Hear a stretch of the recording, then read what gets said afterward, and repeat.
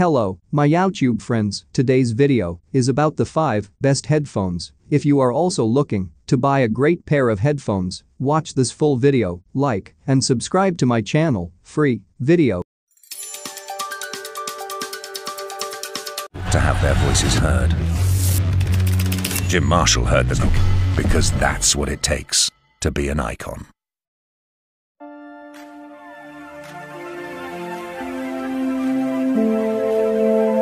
Headphone number 1. If you want to buy this amazing headphone, here is the link in the description.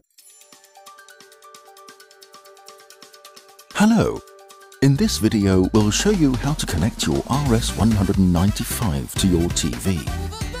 The pack contains the transmitter, the headphones, the power supply, an optical cable, an analog audio cable, and 2 AAA batteries. First, please be sure to charge the batteries. The rechargeable batteries are only at about 25% when you unpack them, so for a first test of your wireless system it may be sufficient. For the very first charge, however, it is important to charge them for 16 hours in order to calibrate both the technology and the batteries. All further full charges will only take about 8 hours each. Here's how to insert them. You gently twist the ear pads to remove them, and it's 1 battery on each side. Now let's connect to the TV. You can choose to connect over the optical or analog audio port. Both cables are included in the pack. When possible, we generally recommend to use the optical connection. Plug in the power and the optical cable and make sure the switch is in the upper position. Now let's connect to the TV. Depending on brand and model, your television's connectivity panel could look like this, or this, or this. Pretty much always different, so let's take a closer look. This is an optical audio output. Connect the optical cable here and you'll be done. Now, when you turn on your RS195 at the headphones, the transmitter status LED will light up green, provided it is receiving the right signal from your TV's optical audio output. Should the status LED at the transmitter start blinking, that's an error message. In this case, please look into your TV's audio settings for the optical output. You might have various options to choose from in there. Try setting your optical output to stereo or PCM if you find those in there. When the right audio signal is selected, the LED will permanently light up green and you're good to go. With the RS195, you have up to 100 meters or 320 feet of range, depending on your environment. Should you leave the room where the transmitter is and you have, for example, a brick wall in between you and the transmitter, you may experience interference with your reception. Just be aware of this. If your TV doesn't have an optical audio output, or it is in use for other equipment, you can also connect over analog audio with the included audio cable. At the transmitter, put the switch in the lower position.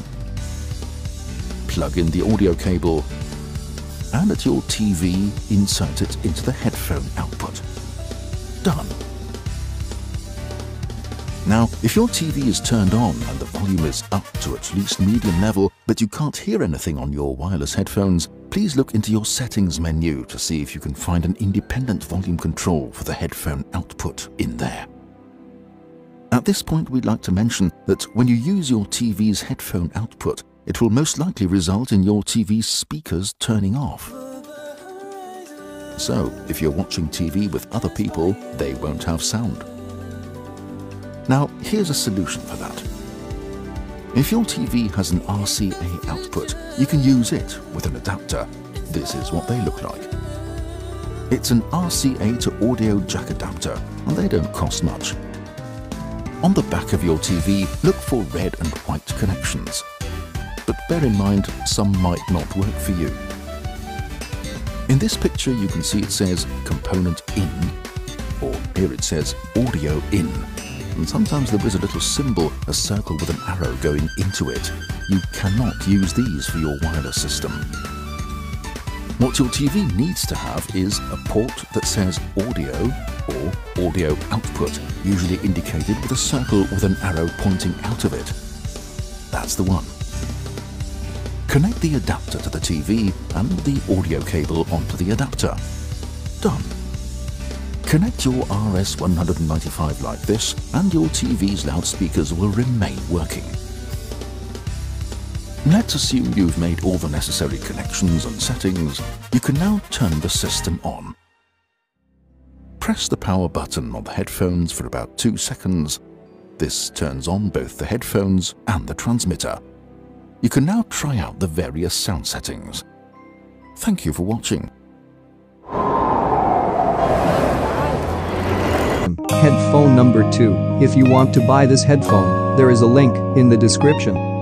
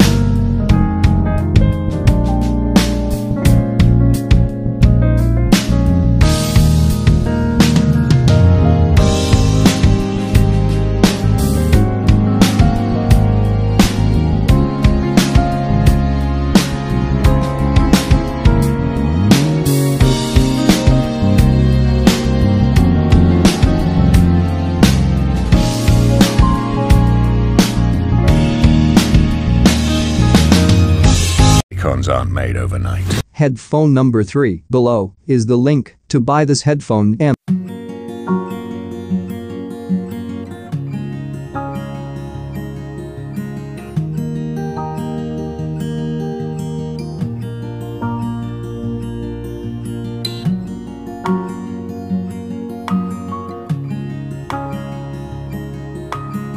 That's what it takes to be an icon.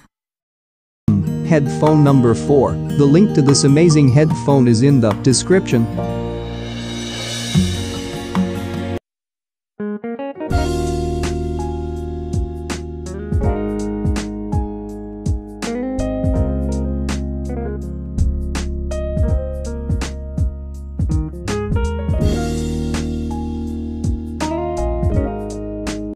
Headphone number 5. The link is in the description below.